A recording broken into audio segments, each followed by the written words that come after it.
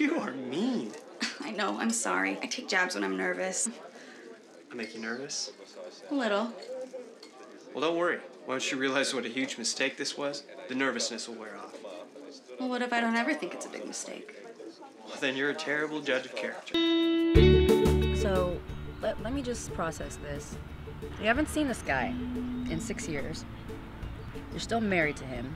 James doesn't know, and your plan is to go out there and say, hey, cheers, remember me, your wife? How are things?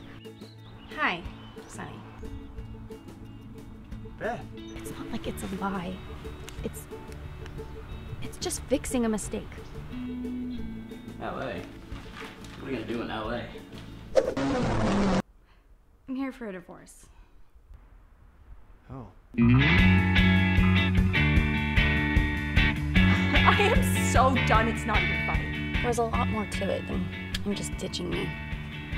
Haley, we were kids. We should have never got married in the first place. You a reporter or something? No. You a cop? No. A lawyer? Well, yes. No, I don't talk to lawyers. I preserve my rights to remain anonymous. What? Well, you found me. I'll sign your papers. You can get on a plane, go back to your life in Baltimore, and you never have to see me again. This is his sanctuary. Half the girls in Newport know who Sonny is, but none of them know who Sonny Baker is. What are you doing? We've never had our first dance. Yeah, well, we're not married anymore. Then this will be the last time.